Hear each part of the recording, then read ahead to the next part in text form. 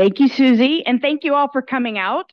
What a great topic, and it's good to see such a interested group here that I hope has lots of hard questions for Dr. Feaver towards the end. But we're here to celebrate probably the most anticipated book that I can think of in the field of civil-military relations in quite some time. A book that's had a long genesis and has been something you've been thinking of for quite some time. And I thought maybe we could start off with what was the genesis for this? This hasn't been something you came to in the past year or two. What was the motivation for the project? Well, thank you, Heidi. And it is a great honor to be on a panel with Heidi, who is a prolific scholar on her own right, one of the most important voices. She's a specialist in explaining to me how I don't understand the younger generation and the younger generation's use of social media. So she's right about that and so many other things. She's also diplomatic. When she said long anticipated, that means it took a long, long time for this to get written. And the genesis of it is the fact that about 25 years ago, I led a project with Dick Cohn on the gap between the military and American society, one chapter of which was written by me and Paul Gronke, looking at public confidence in the military in the 90s. And if you tracked public confidence in the military, it went from sky high immediately after Desert Storm and then steadily declined. And we wrote this book using all sorts of analytic techniques to argue confidence was brittle and likely to go down. And if you plot on the graph when we published that article and then track public confidence afterwards, public confidence soared immediately afterwards. And for the next 2 decades, public confidence in the military remained very high. And so about 5 years ago, Jim Golby, another great scholar working in this area, he and I said, let's do a study figuring out why I was wrong. And that produced 2 large surveys and eventually produced this book. And the great irony, of course, is that this book concludes with the same argument that the last chapter concluded with, that only we got a new spin. It's high but hollow. And so I predict that 20 years from now, you'll do a study that shows Feaver was wrong again, why, and that's how political science advances. So. Well, it's a good point to start with, because I think when we look at the post 9/11 era, the past 20 plus years, we've become accustomed to being pretty high. And when we look back, we realize maybe this has been an anomaly. If you look back at the 1980s, especially in the era of the big Reagan defense buildup, confidence, if you look at Gallup or GSS, was in the mid 30s to 40s throughout the 1980s. So would you say that the post 9/11 era in the broader American historical experience is an anomaly? I think so. We only have Gallup data back to shortly after the Vietnam War. And if you look at shortly after the Vietnam War, my take was it's actually higher than I expected after Vietnam. I would have thought it would be in the teens or something. And it wasn't that low. So maybe Nixon was right about a silent majority that kind of, and I think it was also the hangover of the greatest generation who had served and had confidence in the military in the abstract, although concerns about Vietnam War. But anyway, it was low compared to what it is today. And then it's gone up since then. However, if you look at the larger sweep of American history, where we don't have good polling data, but we do know from historians what the public attitudes and perspectives likely were, you see a slightly different pattern. The American way over 250 years or so is to love the citizen soldier, the one who answers the bugle's call, runs to meet the threat, and then goes back to the farm afterwards.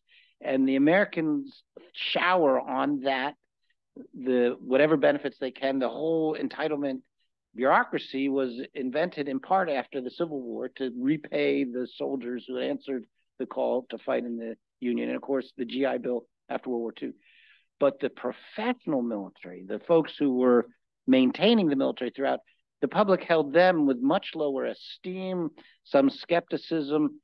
And go back and watch some of the old sitcoms like Sergeant Bilko.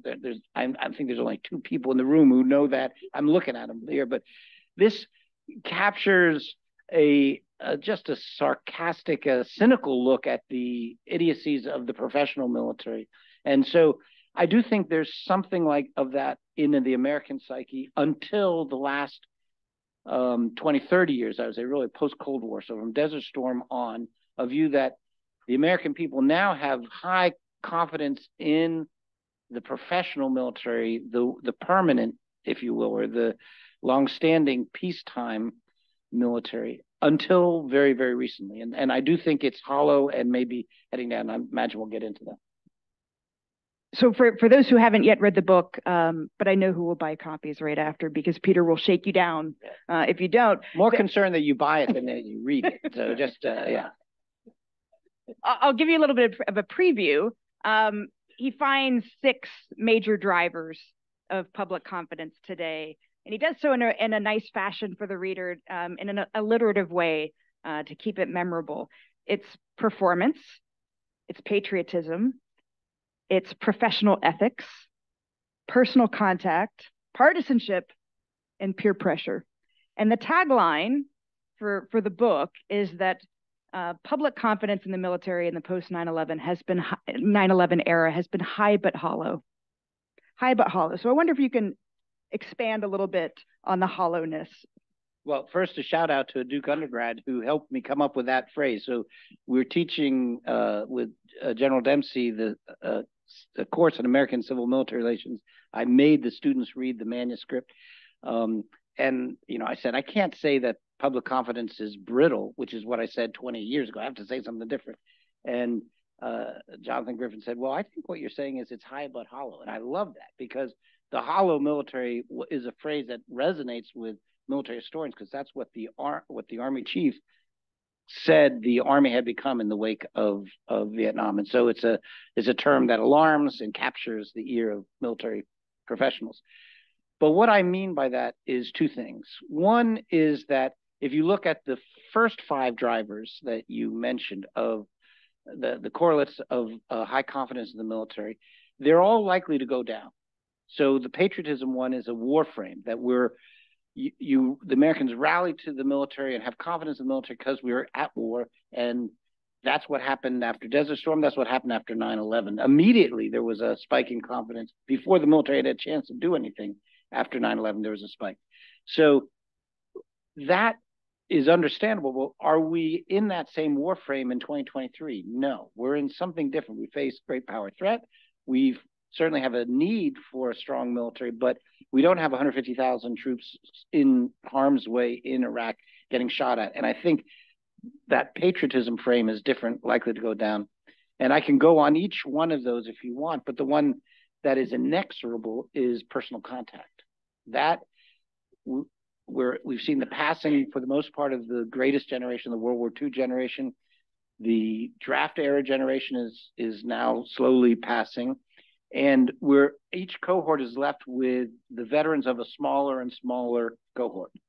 And over time, there's just going to be fewer veterans, fewer families of veterans, fewer people whose dads, uncles, aunts served. And so fewer people who have that personal connection. And since we know that if you're a veteran, you have higher confidence. If you're a family member, you have higher confidence. If you have friends who are in the military, higher confidence. All of those personal connections are going down. So the first sign that it's likely to go down is that. The second is this sort of peer pressure, the idea of social desirability bias. And I don't know if you want to go into that now or you want to wait on that one. But yeah, let's talk, because to me, this is the one that I find most fascinating. Yeah. And I think it's correlated with partisanship to a degree as well, at least when you look at who is most susceptible to this peer pressure. So first, for the audience, social desirability bias is just a fancy term that political scientists like to use, that finds that in survey research, respondents may conceal their true preferences from time to time and provide what they perceive to be the socially acceptable or normatively correct response. And we see this in public confidence. So maybe you can expand a little bit on what surprised you most from that.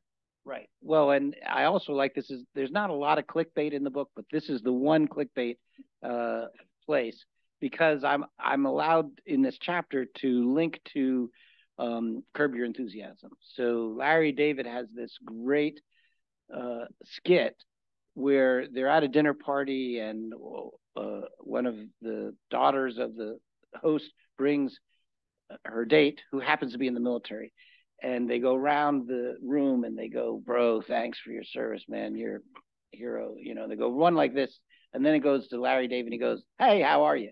He doesn't say thanks for your service, and it causes this paralysis. The military officer guest is so undone by this, he leaves. The party ends in disaster, and Larry is kicked out. And as he's leaving, he says, "Thanks for the dinner. Thank you for opening the door. Thank you." You know, it's just a great moment. But it captures the idea that this expression, "Thanks for your service," especially if it's in the airport or something like that, is almost performative. It feels like you have to say it. And if you don't say it after someone admits they're in the service, that you are somehow disrespecting the military. And of course, that's the idea that social desirability bias is tapping into. The idea that people know what's the correct answer, and they're going to give that if they're asked it in a survey. And survey experts have come up with a technique to uncover this and to tap into what might be the actual latent attitudes. Interestingly, it was developed to measure racism, where over the 70s and 80s, it became no longer acceptable to give a racist answer on a survey, but that didn't mean that racism was leaving the population as fast as it was leaving the polls. And it turns out, yeah, if you use these techniques, you can find out that there's more racism out there still in the population, but they're just not going to answer it in a flat question. Well, using those same techniques, you can track how many people are saying they have confidence in the military, but maybe really don't. And what surprised me was how large the number those techniques suggested were in the data, anywhere from 8 to 27%. And I always use that range because we did it twice. We did it so-so the first time, and then we got really good advice from the experts and so we did it a second time using the more correct, more precise techniques, and we got a higher measure, which I thought the opposite would happen, that we get the lower measure when we use more precise measurements. I'm not sure I believe the higher measure, so that's one of those things I flagged for future work. I hope people replicate that, and we tap into it. I mean, we measure it more precisely going forward. But I'm now convinced that there really is a certain amount of this, of what is reported as confidence in the military is actually just people saying they have it when they don't. Why does that matter? If the permission space for those individuals changes, and so one of the groups that shows this is Republicans. If the permission space for Republicans changes because, let's say, Republican elites start attacking the military rather than defending the military, that changes the peer pressure dramatically. And you could see a sharp drop among those people who before felt like they had to say they had confidence, but now they don't have to say. Why? Because, Republican elite, this person, that person I watch on such and such news, they're all telling me it's okay to say I don't have confidence. So I think it could be hollow and sort of collapse more dramatically because of this factor. Or someone else needs to do follow-up research and find that we've mismeasured it. I don't know. It would be a great project for a grad student. It's an extraordinary percentage if it's the high end when you think about that, right? That 27 percentage points could be false attitudes, right? Too high. I'm not going to hang my hat on that. For those in the military, right, who have tracked, confidence levels over the past 20 years, it's sort of like telling them there's no Santa Claus, right? That it's fairly hollow. So what are some of the groups that have been more prone to social desirability bias? Well, the Republicans, the one I met, I remember, the one that's not as veterans. So it was interesting that veterans don't feel pressure to do that. They're revealing their true thoughts. And African Americans not, right? You might have it there. I can't remember on my fingertips. I thought it was traditional groups, liberals, women, Democrats, racial minorities were more prone to prop up, but also right? Also a certain sector of Republicans. So yeah. And so how much of that is also connected to a wartime salience? They feel pressured to say they have confidence in the military when they're fighting two wars. And as that factor's removed, that may have as much of effect as party does and internal dynamics in the Republican Party as sort of maybe no longer needing that peer pressure. Yeah, I think so. You can do a self-diagnostic. Do I have this? Do I feel obliged to say thanks for your service if I meet somebody who's in the military? Now, I actually think a lot of that expression is sincere.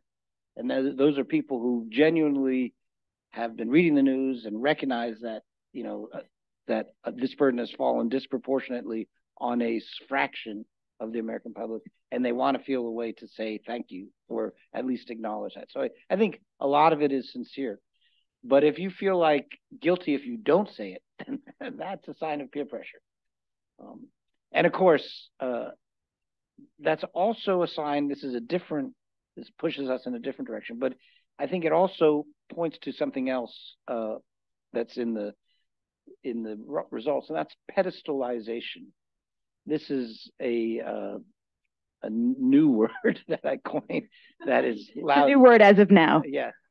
But it means putting the military on a pedestal. And that's a dangerous place to be. If you watched White Christmas, like we watch it every year, you're up on the charger, you could be knocked off, right? So it's a dangerous place to be from that point of view. But if you're on the pedestal, you're looking down on the others. And there's some evidence in the survey that this pedestalization factor is taking root. Interestingly, with veterans of the post 9/11 generation, but not the earlier generation. So we have a lot of veterans in the sample. Veterans from an earlier period have a slightly different reaction to this whole dynamic. And I speculate that that's because if you served in the 80s, or especially if you served in the 70s and the 60s, then you recognize that the current moment is not the way it's always been and is something precious, and so should be, recognized as precious. If you served in the post 9/11 generation, then your entire time you've been told you're the best, you are the best equipped, best maintained, most capable fighting force in history. You're the best, you're better than all the rest. And at some point, as General Dempsey likes to say, what happens to a profession that has been told for 20 years that they're the best? They begin to think they're better. That's the pedestalization problem. And I think also when you look at past generations, service may have been more universal, and there may have been less of a need to kind of separate yourself and so forth. As service becomes more unique, and there is less personal contact, and we look at 20 years of war, the correlation of unequal burden sharing and isolation can feed that pedestalization. There's a statistic that sort of stopped me in my tracks. So the gap matters? Is that what you're saying? Well, this is, we just had this argument. We'll come to that, right? Yeah. Does the gap still matter? But there's one stat that really stopped me in my tracks, and it's among the post 9/11 veteran generation, that 59% of post 9/11 veterans in Peter's survey thought that those who haven't served in a time of war, when the United States was at war, should feel shame. Yeah, like that's disconcerting, right? Probably the most disconcerting finding from the pedestalization chapter, I think. Yes, I do think so, and because we have an all-volunteer force, and people have the freedom to choose, and that's part of the American promise, is that you have a freedom to choose. Yeah. Of course, the flip side of that is we should recognize those who've chosen this path and make sure that we're caring for them and that we are not abandoning them or misusing them. So there's an obligation that goes along with it. But this idea that that they are somehow lesser because they did not serve is problematic, and I worry about that. I don't know if that's the worst statistic. The worst statistic for me was the one that we spun in a positive direction, but we said only 19% think that military rule would be better in the United States. And I go, well, that's still pretty high. And I think it was higher for the subsample of veterans was higher. Yeah. So, I said only 19%. That's really low. That shows strong commitment to democratic values. I don't know. 19% is higher than I feel comfortable with. So, yeah. So several of your drivers are interrelated, right? The pedestalization, I want to come back and talk about performance, right, which may be somewhat a counterintuitive finding that after 20 years of not decisive results, far from it, in the wars in Iraq and Afghanistan, performance is still a driver of public confidence. But the American public doesn't really hold the military accountable for lost wars. What are your thoughts on that from your findings? Right. So this was actually in the literature even before the project got well launched. David Burback had a great article where he said, logically you would think that performance is driving expressions of confidence. But how in the world can that be the case given how badly Iraq went, how badly Afghanistan went? So we dug into that, and our response is twofold. One, that actually the confidence numbers do seem to move if you disaggregate and look after major positive news developments, like we captured Saddam Hussein, killed bin Laden, or major negative performance numbers, then it does move in logical directions. So it's not as if the public is blindly ignoring developments on the ground. At least that's what we infer from the data. That's good news, because a separate project we did with Chris Jopi and I and Jason Reifler made a similar argument about casualties, et cetera. So I do think there's some logical movement, is the first thing. But the second thing that's going on, which is what you were pointing to, is a partisan blame game, which actually is more problematic. Because when you dig into and ask people, assess how you think the war in Afghanistan went, and then you give them various choices to choose between credit for good outcomes, blame for bad outcomes. And then you also ask them, what about senior civilian officials, senior political leaders, senior military leaders? And you go down and give them various options. So more choices than the typical Gallup poll question would ask. What emerges is the following. Democratic respondents in the survey believe that the Democratic political leaders and the military did really well, and Republican leaders screwed up the war. Republican respondents believe Republican civilian leaders and the military did really well, and Democratic leaders screwed up the war. So you get the partisan blame game, which is expected, right? But the military gets to hide behind the partisan. It can play like a hide the P movement, which then has the military avoiding potentially some serious accountability and after action review. So after the Vietnam War, there was some very painful self-assessments done in the military about what went right, what went wrong. And the same thing needs to be done after Afghanistan. There has been some, but it's been truncated by a variety of factors. And one of those factors might be that there's the pressure to do so is less than you might think, because the military can hide behind this partisan blame game. I think I'd push back on you on one point, in that I don't know that the institutional military did a massive reckoning after the Vietnam War. I think insurgents did, right? Insurgents within the military did, right? Enough. That's a fair criticism. But there was a pretty, systematic burying of that. There's a parallel to this right now. That is a friendly amendment. I stand corrected. Yes. But you talked about party, and so we should talk about the elephant in the room. No pun intended, right? But how that's a good joke. I should have used in the. I give it to you. Yes. how should we think about partisanship and public confidence? What's not new and what's new today? Well, even before the book came out, we knew that the aggregate reporting on high public confidence in the military was masking an underlying important partisan gap. So if you go back 30 years, yes, public confidence in the military is high in the aggregate, but that's because it became increasingly super high among Republicans to high 80, 90% levels, and just ordinarily high among the Democrats, maybe 50%.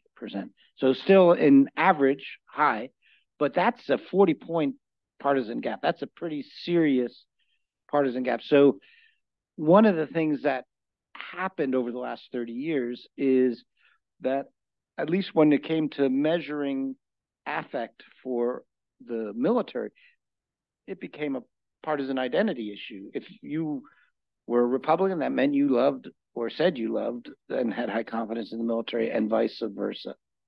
If you said you had high confidence in the military, chances are you could predict that you're a Republican. And that,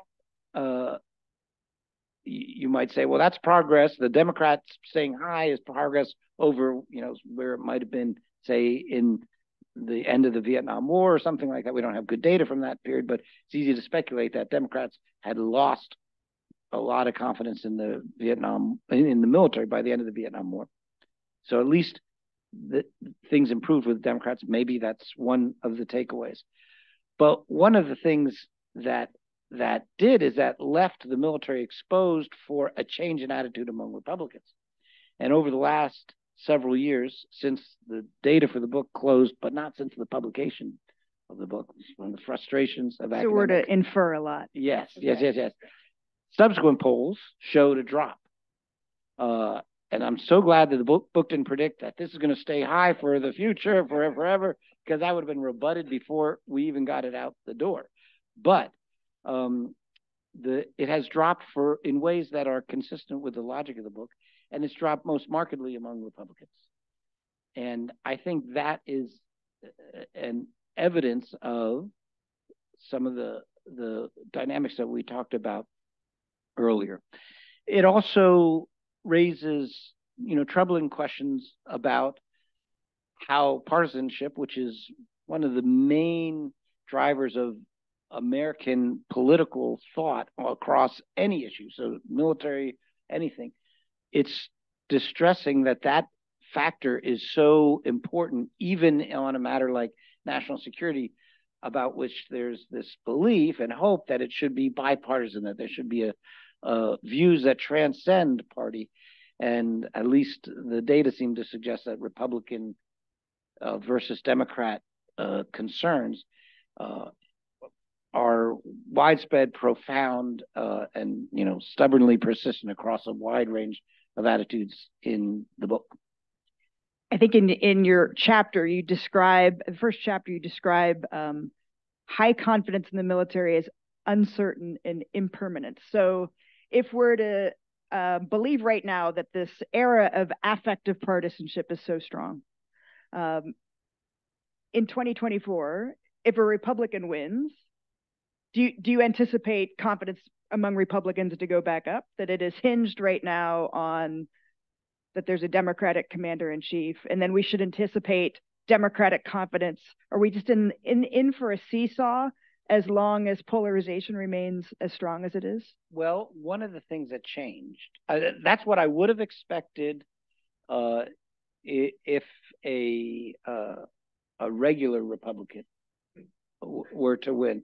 One of the really dramatic developments in the civ mil space, for the nerds like you and me who follow this very closely, was a change that President Trump made around mid-September 2020, when he was so frustrated with General Milley, but also criticisms that he was hearing in the press from Secretary Mattis and John Kelly, his former chief of staff. So very prominent retired generals who reporters were loving to get a negative quote about Trump about. And it was angering and triggering President Trump. And he came out and lambasted the senior military to include the sort of general and flag officer ranks more generally, and said, they don't like me because they just like to go to wars to make money in arms sales. It's the rank and file that like me. And so driving a wedge between the senior military and the rank and file, with an argument that has a lot of resonance in American history. This is what the left said, and the very, very far left and the very, very far right said in the 20s and 30s against the military, but was not the argument that a Republican had made, not for decades.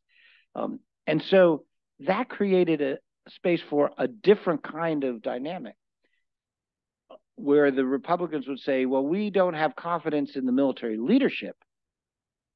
Some Republicans, we have confidence in the rank and file, but not in the military leadership. And so you say, what would happen in 24? Well, in Trump 2.0,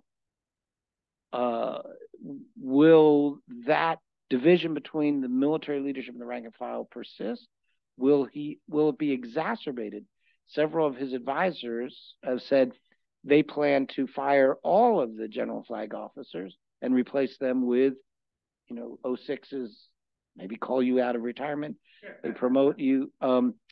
And if that happened, then the churn and the turmoil and the views, it's hard to predict what would happen to public confidence. I will predict this.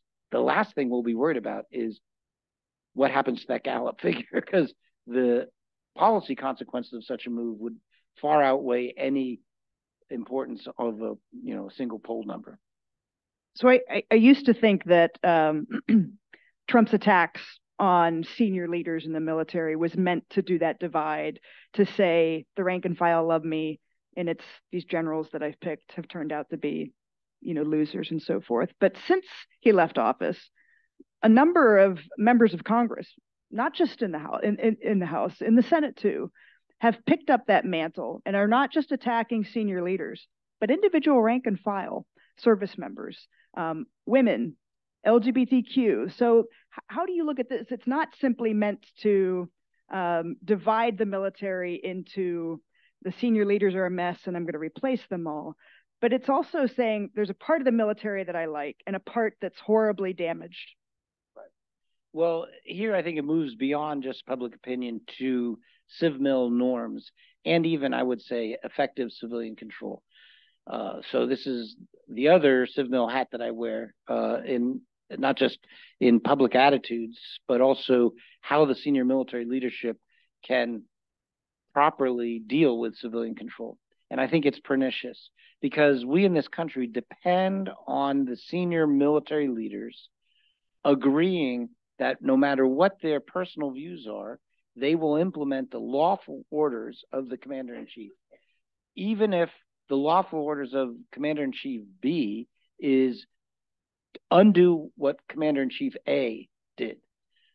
As long as it's lawful, we expect the military to do that. And if commander-in-chief C, so we get A says one policy, B comes and says change it all, and then C comes and says change it all back, we are counting on the senior military leadership to implement that. And I believe that they would. Would they do so joyfully? No. Would they do so quietly? Probably not. And they shouldn't. They should be advising within the chain of command as to here's the consequences of doing that, ma'am, sir. Are you sure you thought about this, this, this? Do you know when you're asking for this, you're going to get this, this, this? So all of that is acceptable military advice within civilian control. But what we're experiencing today is something different.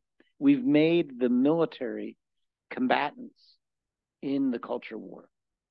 And so one of my quixotic efforts is to reestablish a norm that says we're going to give our military non-combatant immunity in the culture wars. That means we're not going to target them. We're not going to shoot at them. We're not going to hold them hostage to achieve another outcome, however valid that outcome might be in a policy sense. We're not going to hold them hostage. We're also not going to hide behind the military and ask the military to carry political water and defend controversial policies when it should be civilians, political appointees doing that. And then the third piece of this is we've got to get the military to talk about their values in a way that doesn't make them sound like culture wars. And I want to credit you for that third. I already came up on my own with the first two. And then you pointed out, yeah, but how does the military defend its values? And I thought, yeah, they got to be able to defend their values. But there's a way to do so without sounding like a culture warrior. And so using terms and language that triggers, because it no longer means what it once meant, that will inadvertently make the military a combatant in the culture war. So the military needs to learn how to talk without becoming combatants. Unfortunately, though, what you're seeing is the opposite, that it's feels more like a free fire zone. I will say this is where I'm more hopeful. I know you're less hopeful. I'm more naive. You're more seasoned. When I talk to my friends on the Republican side, to include people who are making these arguments, I say, don't you think this norm is important? And then I go to my friends in the Biden administration to include people who would kind of like to get the military out there to defend the policy because they're more credible than the Biden people. Both sides nod their head and say, you're right, that we got to get that norm established as a good norm. Then each side says, yeah, the other side has been the one who broke it. And, until they fix it, we're not going to. But at least there's a recognition that the norm is a good one for preserving something precious that we have, which is a military that does stay out, for the most part, of partisan politics, that wants to stay out of partisan politics, and is willing to chew their tongue and implement a lawful but awful order in the next time around. And we need to preserve that as a country. If we were, and maybe this is, I'll finish this peroration with this. If we were in peacetime with no external threat, then we could afford to play games like this. But we're not. We face a serious external threat. We need a military that is capable. We have a financial debt crisis in the United States that makes it hard to spend what needs to be spent on defense, in my judgment. So we have to be smart. We can't be reckless. And my fear is that we have gotten sidetracked and are reckless with this aspect of civil military relations, which is precious. Sermon over. Back to you. No, so it's a point well taken. I think where I am more pessimistic, it's just that norm erosion is hard to reverse. And I think what you find in the book is norm erosion among the American public. You've said that they have a horribly distorted view of civil military norms. They equate nonpartisanship in the military with being my co-partisan, sharing my partisan views. Civilian elected leaders have not taken, Senator Tuberville has not gotten your message, right, about not using the military as a tool. Not yet. So you're hopeful. Well, I'm hopeful. I know that members of the Republican caucus, like Senator McConnell, the leader, think this is a mistake. McConnell said this is not the right way to deal with this, even if, as McConnell does, agrees with Senator Tuberville on the underlying policy dispute, says this is not the way. And there are many, many other members of the Republican caucus who agree with Senator McConnell. They have not yet put pressure on Senator Tuberville. But wait, maybe they will, and that's what I'm hopeful for. I don't see another way out. You can't vote your way out of this standoff by voting, the 300 general and flag officers one by one. There's just not enough time. They're going to have to go back to unanimous consent, or else. And when you talk to folks in D.C., they say, "Well, no, we're going to be here in January, but it's going to be 700, 800 by that point." And I say that can't be. That's too horrible. So that's why I'm hopeful. It sets a horrible precedent, though. Like once this has been done, regardless of party, right, it can be used as a tool again and again. I'm conscious of time, and I want to open it up to questions here in a second, but there's two more questions I have for you. One is just on this norm slippage. Yes. You talk in the book about how the public fails to differentiate between those on active duty and those retired or veterans. And so some implications for the 2024 election and the role of retired generals and admirals in the endorsement process. Maybe you can talk a little bit about some of the findings about just the knowledgeability of famous generals that might make some in the audience weep, and your takeaway for what that means for future endorsement cycles and so forth. Well, the book confirms what was already known and out there in the literature, which is that the public doesn't know a lot about the military. Interestingly, one of the changes just over my professional lifetime has been the rise of public who will say, I don't know, when you ask them questions. In the 90s, they'd at least hazard a guess. But now there's I don't know. And so there's a growing knowledge gap about the military. And ironically, one of the few things they do know is that the public seems to hold the military in high esteem. So that's a social fact that the public correctly knows about the rest of the public. But the rest of it, they don't know much. And distinctions that matter a lot for me and you or General Dunlap, one of the other great Civ Mil minds out there. And as a lawyer, he will say there's an important distinction between retired and active duty. And he's absolutely right. The problem, from a polling point of view, is that the public, they know that in theory, but they don't observe it in practice because they have a hard time knowing. Charlie's first name is General, even though he's been retired for a while. And so, yeah, the grand poobah. But in fact, the only person that the public could correctly identify as retired or active duty was General Powell. So Colin Powell somehow penetrated public Q rating of awareness. But everyone else, including the chairman at the time, General Dunford, they just didn't know. And so that means that a lot of the norms which say it's okay when you're wearing the uniform to do this, but it's not okay when, the opposite. It's not okay when you're wearing uniform, but it is okay when you are, you know what I'm saying. I just said it wrong the second time. Active duty are not allowed to speak. Retired are allowed to speak. But when the retired speak and their first name is General or Admiral, the public may be hearing that as if these guys are speaking on behalf of the active force. They might even be the active force, which they're not. Of course, parties play this up, right? So both parties do this. They're equally guilty of this. The Democrats, egregiously in 2016, literally marched the retirees out to a cadence. So it looked like, they were, band of brothers to say Clinton needs to be president. That was, in my judgment, legal, but not good for creating and reinforcing the norm that we want the military to stay out of partisan politics. And so the knowledge gap is problematic. And increasingly, the public what they seem to know about the military is either coming from social media. I realize that's where my students get real media. Real news is from social media. So there may be some confusion there. That's not TikTok. Well, maybe it is TikTok, but it might be short, regular news clippings like the podcast of the Daily, from New York Times, rather than reading the actual thing. It might be something like that. But it's also probably from TV shows and other fictional accounts. And so what used to be the case that you had some grounding because your dad or mom had served, you had kitchen table conversations, that's lost in today's America.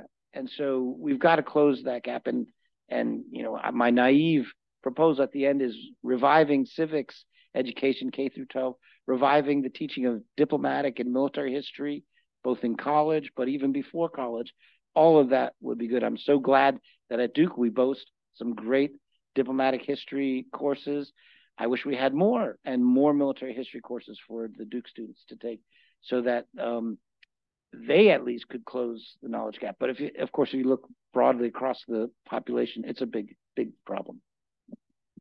I want to close with one last question for me on, there are multiple audiences for this book, right? There's at least an audience of people who are interested deeply in civil military relations. That's one, right?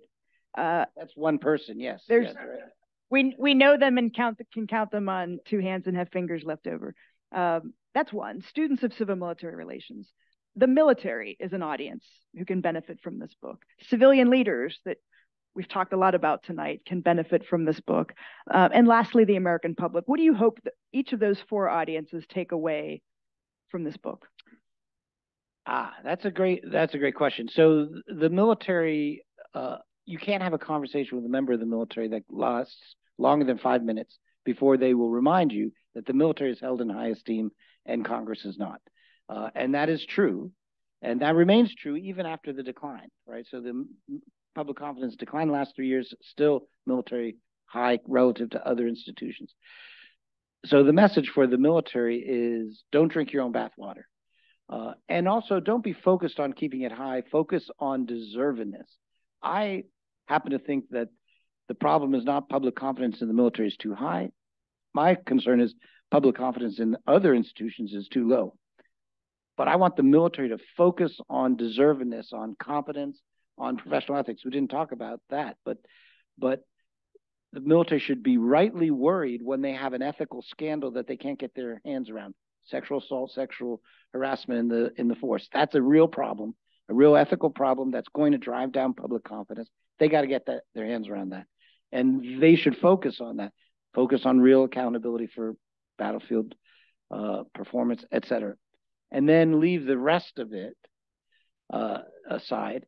That's the message to the military. The message to the civilian leadership is that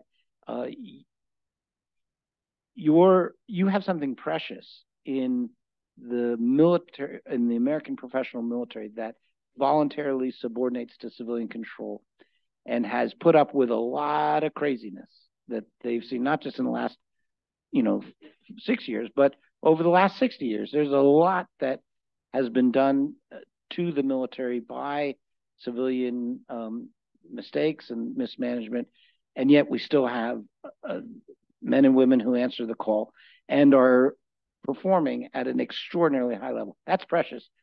You are responsible. You're the custodians for that more than you realize. And I think when I talk to military officers, I say, look, the customer rarely is the custodian of ethics, so you have to be. But when I talk to the customer, like members of Congress or the executive branch, I tell them, get aware of what you have and learn more. So you're not making rookie mistakes in the civil military sphere. For the American public, it's that naive call for more civics education. I encourage my students to read as much history as they can because you learn a lot. And if you read history deeply enough, and as civil mil history deeply enough, you come away and realizing we've made it through as a country some pretty dark moments in civil mil. As crazy as it is right now, and it is bad, it's not as bad as it was in the 30s when the bonus army was being attacked by MacArthur in cavalry. There's previous periods that were worse, and we survived. And so that should give us some reason for hope. And that, I guess, is the optimistic note I end on. I don't fault you for the optimism on the civics bit, and I don't worry about Duke students in their, I'm glad you're really stressing it. They're not the ones I'm worried about, right? But can the broader public, can we build that civics education right now? Or do we have to wait until the fever breaks from the partisan politics? Realistically, we probably, the fever, without the A, the fever will have to break. But I think we still should try. And we shouldn't take for granted and throw up our hands in despair. So it's naive. It's not the most naive thing in the book. If someone asks me, in a Q&A, I'll give the most naive one, but I'll leave with that soupçon of naivete. Well, I know there are audience members here who will have much harder questions than what I've had for you. So I open it up to the audience now of questions for Dr. Feaver on his new book. We go with General Dunlap, please.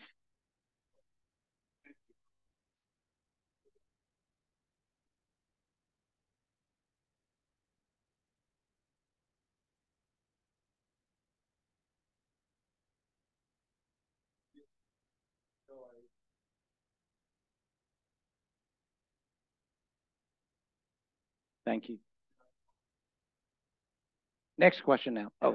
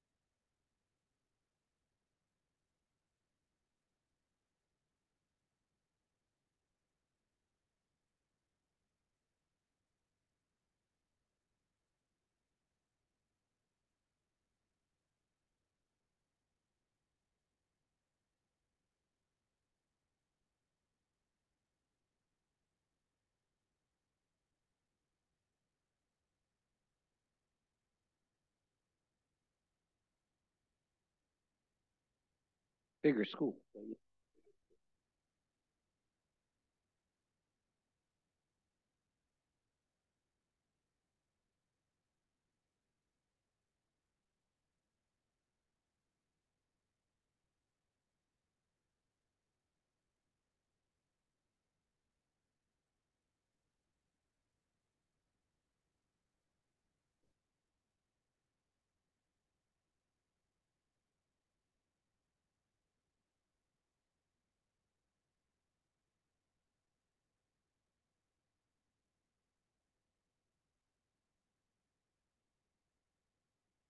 Yeah.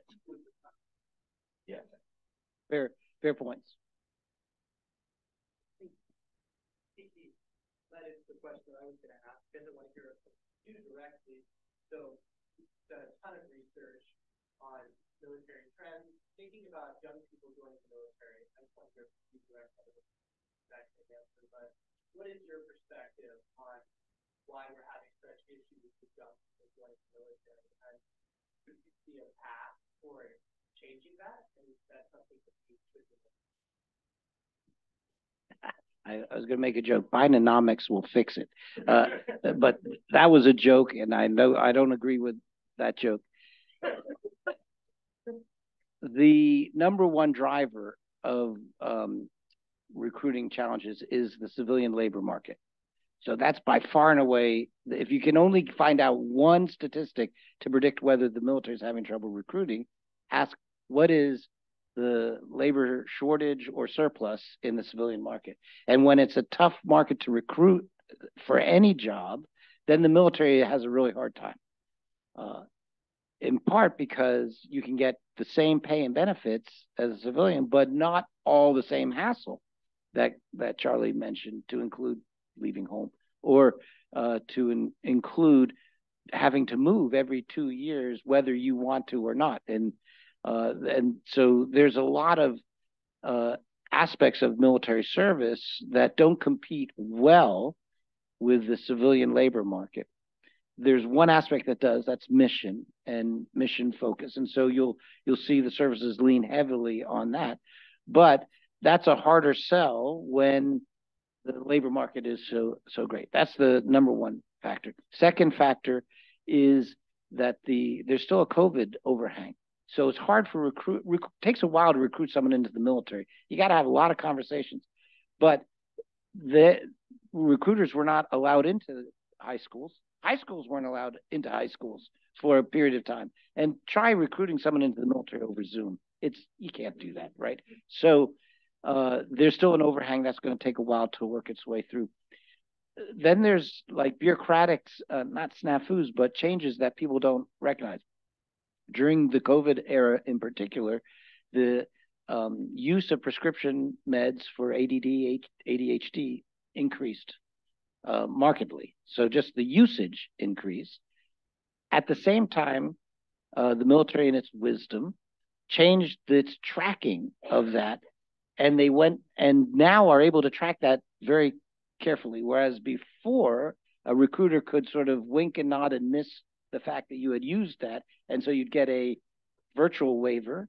Nowadays, they can't because it's in your record, and so now you have to get a formal waiver because you're not allowed to have not be on those prescription drugs and in the military. You need a formal waiver to get that. So these kinds of things suddenly reduce the pool dramatically and make it hard. Then things like public confidence also matters, but at the second or third tier, and it's shaping the environment of influencers who might say, yeah, I think you should go. You know, the coaches, the uncles, the aunts who say, yeah, it's a good call for you. Last thing, and now I'm looking at my young students like you, the military recruitment model is based on a 20-year horizon. And they're trying to get, how long did you serve? 24 years. How long did you serve? Okay, so that they're looking to recruit folks who will stay that long, develop the expertise. I know you're laughing, right? What of my students are going to sign up for any job that is expecting them to stay in 20 years, 15 years? So what's the one service that met their recruitment targets this year?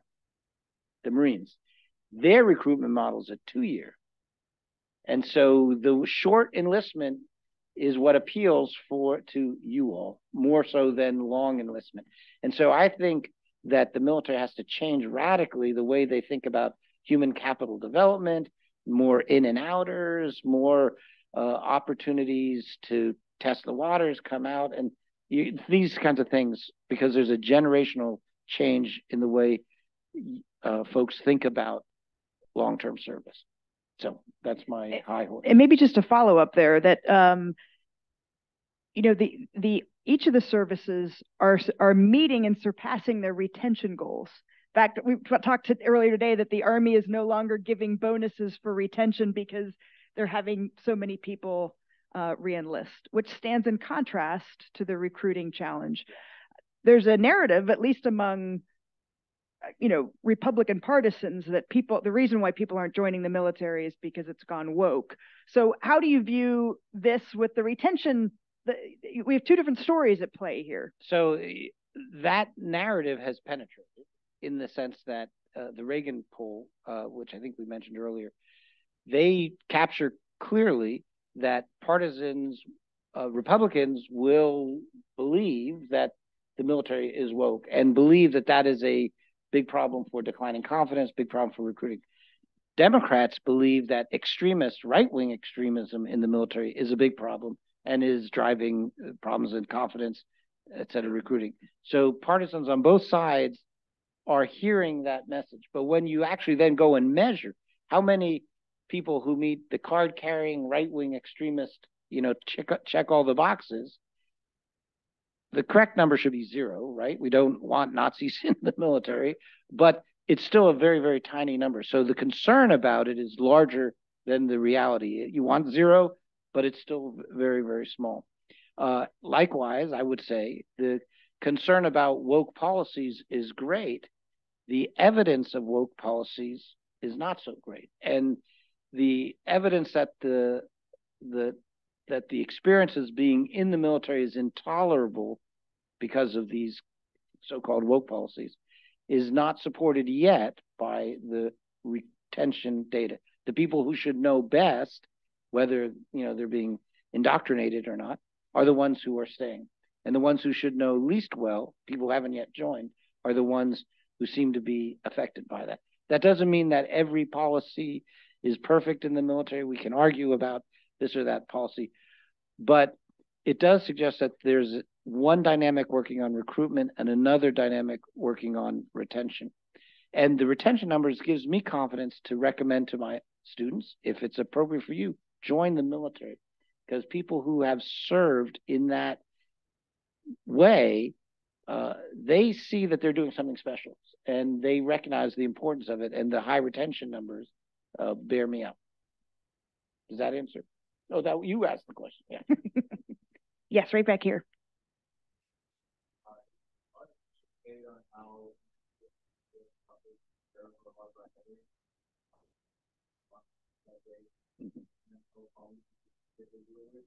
How much do you think we can get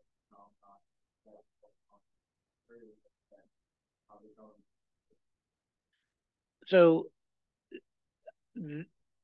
if there is a problem in civilian society, it will show up in the military, and then eventually it'll show up in the veteran population. So whatever the problem is, and suicide is a good example of that. There's a suicide epidemic among civilian in America, and it also then shows up to a certain extent among the military and to a certain extent among veterans.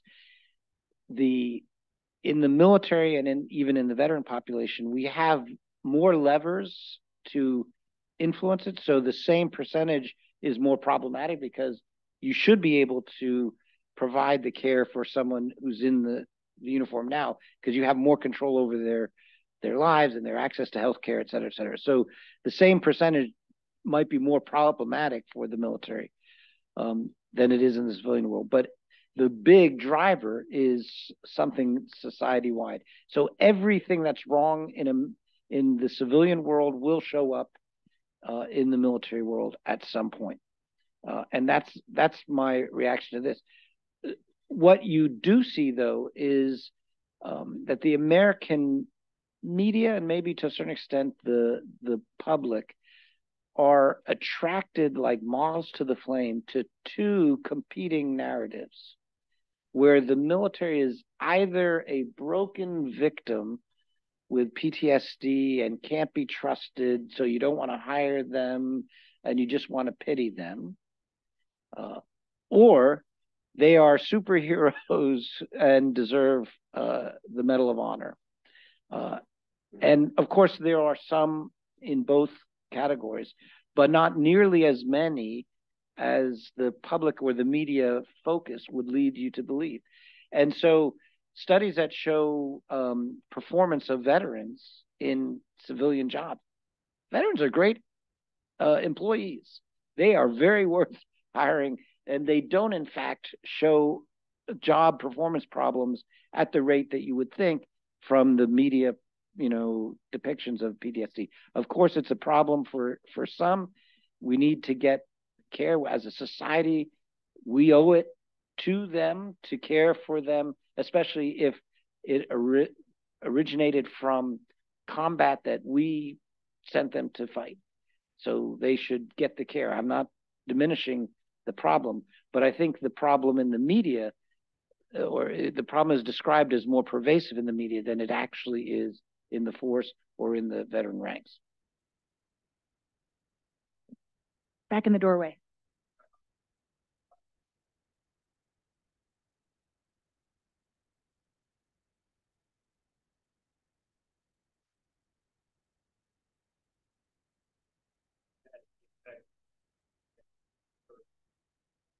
as we're transitioning out of that, great power company, military is trying to figure out their role. I think that's also affected the public. They're trying to sort it out, figuring out how to role, and that also affects. I think the end of the GWAT may be affecting recruiting on the margins, in the sense of, well, there was a mission there. What's the mission today? However, for folks who are inclined to serve, it's not too hard to see what the mission is, right? The threats are out there and very visible. I think you're right that the military as a whole and the services, individual services, are struggling to find their role and mission in the new great power conflict. Of long-term advertisement, we're going to have General Fenton here in the spring. He's the head of SOCOM. Think about that. SOCOM, which carried the heaviest burden in the war on terror, and you could understand why they were doing so, right? They were kicking down doors and doing counterterrorism kind of stuff. Well, we're going to ask them, what is your mission when we're going against China in a future scenario? So the services and the components have to come up with a clear role. Marines, as you probably know, have reimagined and reshaped the force. And everyone said, oh, you're breaking the Marines. Well, the Marines are still making the recruiting and the retention standards. So it hasn't hurt them yet. So I think it's a real policy problem, but I don't think it's much of a factor in recruiting, is my view. But that's the kind of good question that a future grad student should look at, because you could probably collect data on that and find out whether my hypothesis, my speculation is correct. Right here. What you kind of mentioned. I've gone on and on and on, haven't I? Yet. I know what you were thinking on it. Some different ways that parties are kind of seeing things from the leaders of those parties, but also how different generations and their interactions with social media authorship is kind of this assessment. So, to what extent do you think that the way that social media kind of captures them like the negative elements of the military and not the things that go right? To what extent over your research have you seen that impact? So I don't have good, what political scientists would say, causally identified data to prove that it's happening the way I speculate that it's happening. So someone else has to collect that data to prove it. But it stands to reason that media distortions about the military will move it in one direction or the other. And I'm not going to use the word distortions, but media treatments, if they're favorable, can have a dramatic effect. And we do have some data on this. Top Gun, which if you take the AGS through film class, you will watch twice, 1 and 2. Top Gun had an impact on recruiting, because everybody wants to join the Navy, which is the finest of the services. But after you see Tom Cruise and what he could do, but single-handedly in an F-14, you wanted to join. And so they actually saw a spike in the Air Force. In the Air Force, ironically, right. Well, it's the junior service that was piggybacking on the Navy. But the point stood that this allowed young, mostly men, but young people to sit in the theater and imagine themselves, and they could see a version of themselves, and they joined. So, and I pair that movie, well, General Dempsey and I pair that movie with Stripes, which is just from 4 years earlier. And Stripes depicts a totally different vision of the military. The Stripes vision is, if you fail at everything, you're so bad you can't even be a taxi driver, you might as well join the Army. And within 4 years, I think that's a great snapshot. Stripes is a great snapshot of the hollow Army at its nadir, and Top Gun captures the vision that Reagan had for what the military could become. And so these kind of movies, I think, and social media and media depictions can move people. It's why the military recruits heavily in sports as well, right? So there's a merger between sports, collegiate sports, professional sports, NASCAR, these kinds of venues where you have an audience that will, for a moment, imagine themselves doing something bigger than themselves and joining something that's more important than themselves. And they get that vision through either media or advertising, et cetera. That's what the all-volunteer force, which is not an all-volunteer force, it's an all-recruited force, meaning they're persuaded to join. That's what they depend on. We can probably take one last question in the back. Thank you.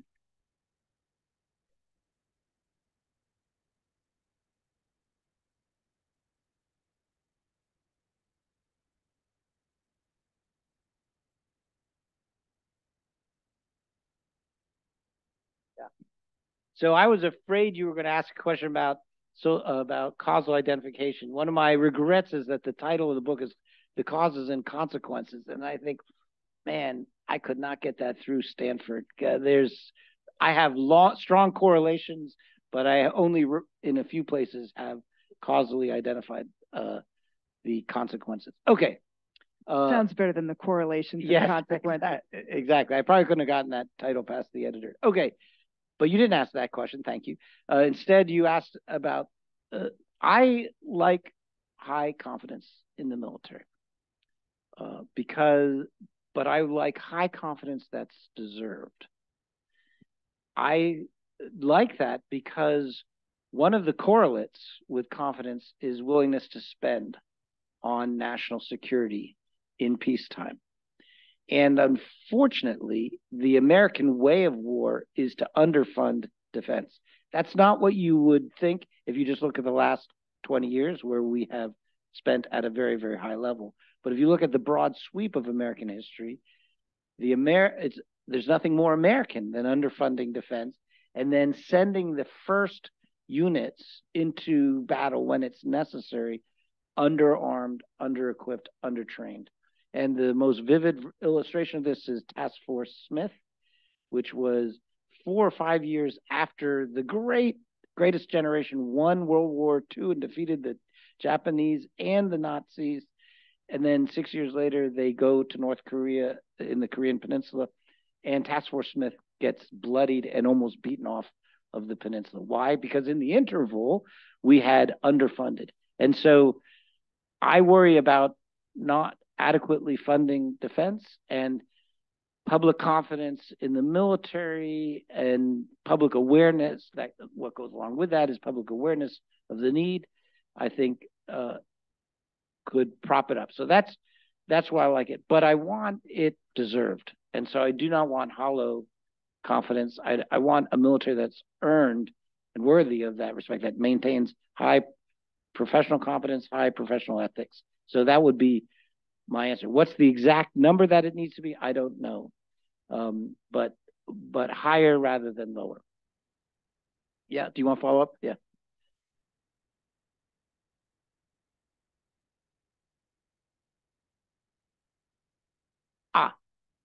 Okay. That's okay. That allows me to make another point that we should have made.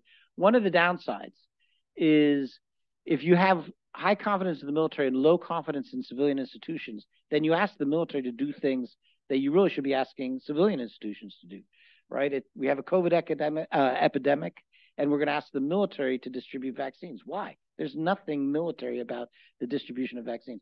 Well, if it's a crisis, it can't be handled unless the military is handling it. That's a problem. And so, but that's not a problem with high confidence in the military. That's a problem of low confidence in the other civilian institutions that might be able to meet the need, whether it's securing, proper immigration. I'm not talking about securing the border against enemy tanks, but having proper immigration procedures at the border. That doesn't need to be a military mission. Handling civil disturbances. That does not need to be a military. Patrolling guns in our schools. That does not need to be a military. But there's a temptation in American society to say, if there's a problem, then it's got to be the military to fix. And that comes from high confidence in the military, yes, but more perniciously, low confidence in civilians. We are out of time, but if there's any indication just by the quality of the questions asked here and the interest in your book, I think you've got a real future in civil military relations. I hope so. I hope so. I'll keep plugging away for a little while longer. Please join me in thanking Dr. Feaver for his service.